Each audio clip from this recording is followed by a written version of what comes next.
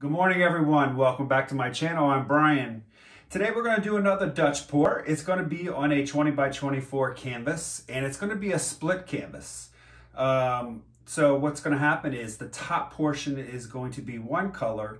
The bottom half is going to be a bunch of different colors blown into the top half. So a little confusing, but once I get you down, I'll explain to you more. All right, let's get going.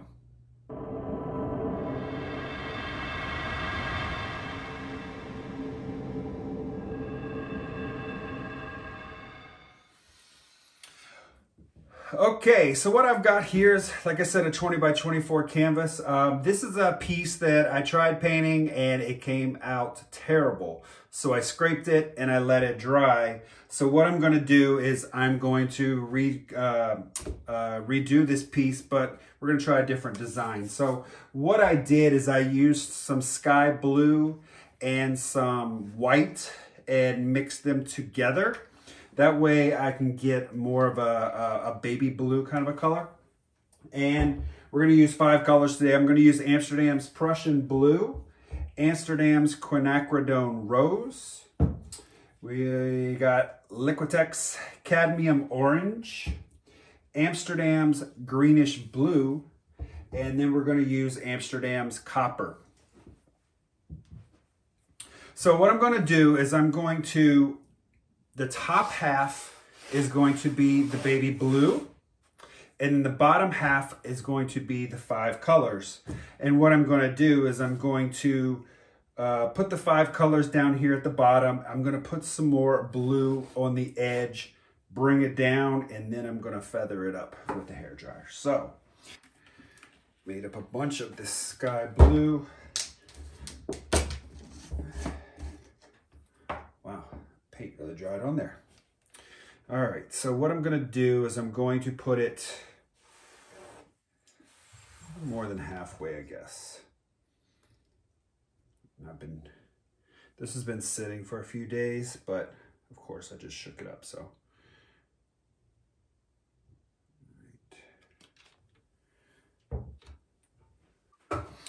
All right, so let's blow this out.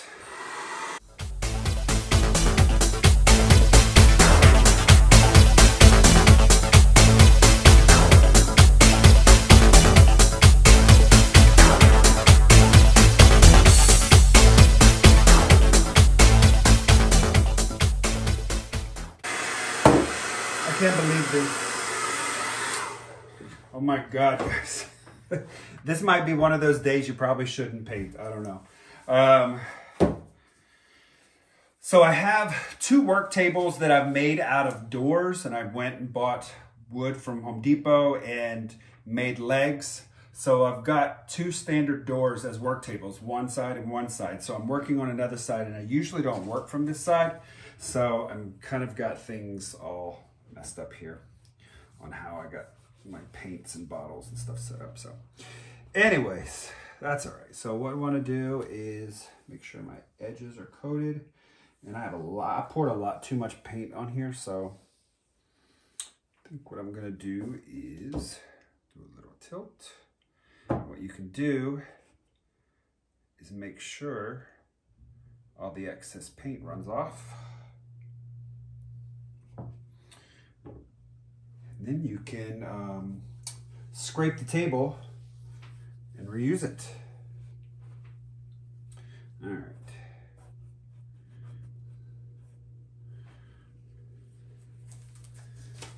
So let's torch this. This has got a lot of air bubbles.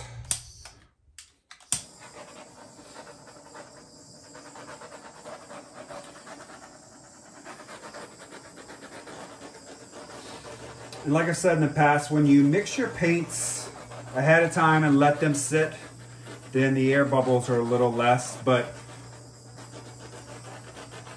when you shake up the bottles like I do, then you're just creating more air bubbles. So, all right, so what I'm gonna do is start layering these colors in no particular order. Actually, yes, I am. I think I'm gonna add another color here too. I'm probably going to use some silver, but let's start with the Prussian blue first. So let's go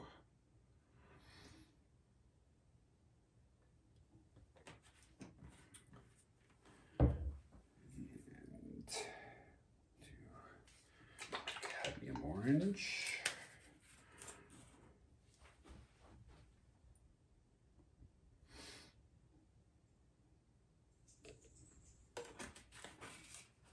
And we'll use greenish blue.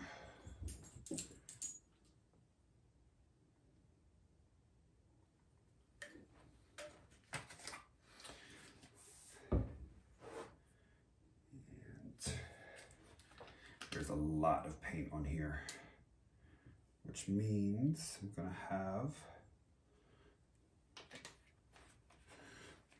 and I didn't leave a whole lot of space on this side of the table, so I'm kind of scared.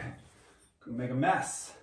Let's use some DecoArt metallic silver.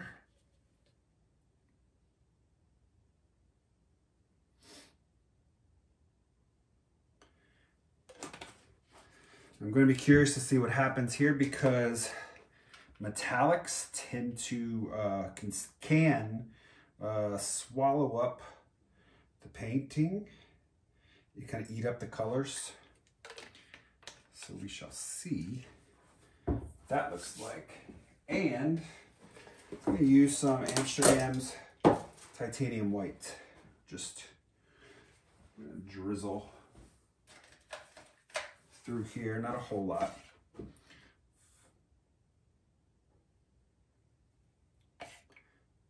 Really hope this color combination works out.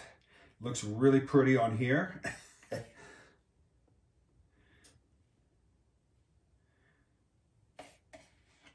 we'll see once everything gets blown. All right.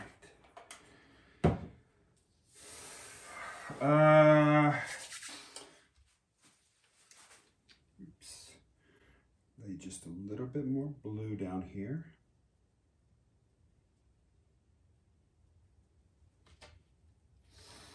All right. What I'm going to do now is blow the paint down this way and then come back up. So let's torch for any air bubbles.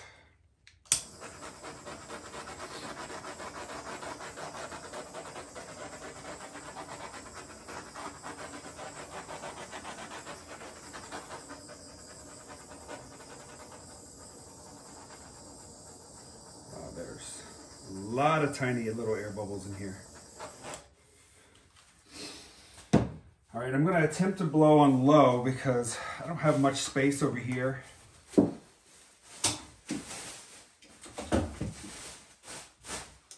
What I'm going to do, blow low and then probably go medium that way. We'll see.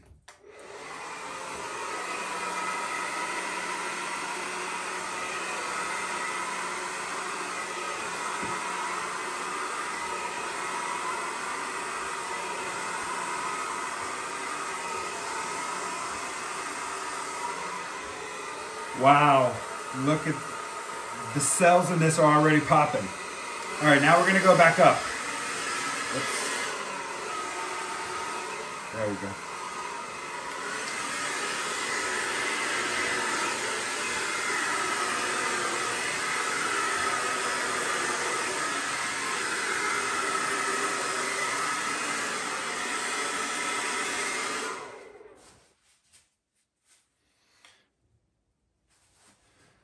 Wow, this is really great. I love the color combination. I think what I'm going to do is I just need to mess with the composition a little bit without getting myself in the paint. You know what? Let's stick this bad boy on.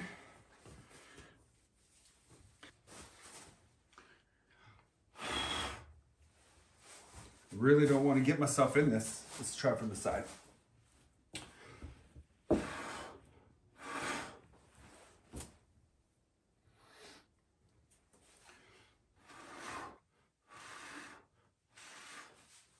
All right. Something else. Let's try with a straw.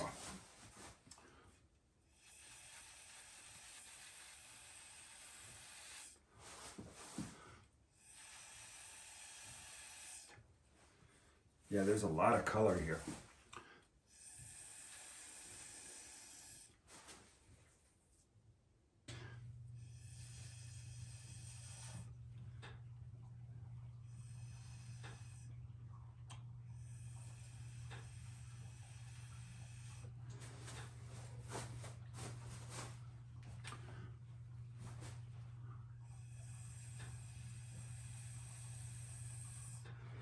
Yeah, that's better.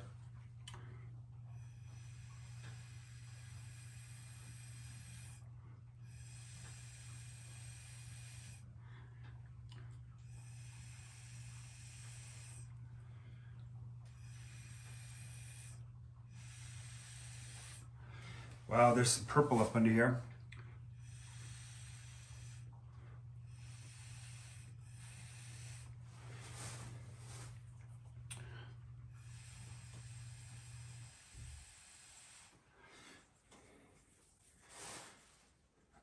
Okay, I'm gonna leave this alone. It's one thing I tend to do is I tend to mess with things too much. So we're gonna torch it, make sure there's no air bubbles. I'll take you down and we'll talk about the sides, getting everything touched up and getting all of the drips down off the bottom. Look at all of the big cells in here.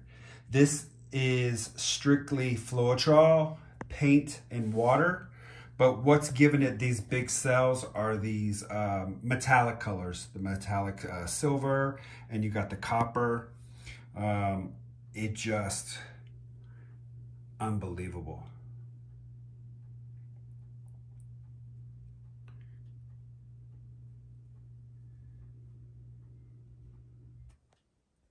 Looks great.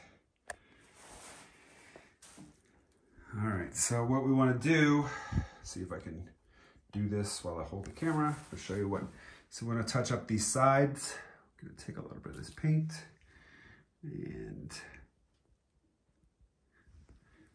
all right, I'm not going to be able to do that while I'm sitting here talking to you. So anyways, what we're going to do though is I'm going to make sure all the drips that are down here, we're going to scrape with a popsicle stick and make sure all the drips are off. All right, once this dry, guys, I will put it up on the wall and show you what we ended up with. See you soon. Okay, everyone, here's the finished product. I'm just gonna need a clear coat to put on top of it, but this one came out really pretty. The orange really pops, the magenta kind of pops there. Check that out. Got some nice big cells in there.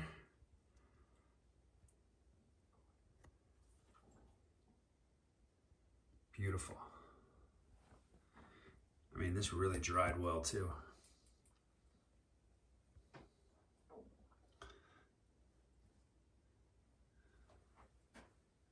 It almost kind of looks like a backbone. Anyways, so we will see what this looks like with a clear coat, and then I'll show you the finished product. All right, we'll see you soon. Thanks, guys.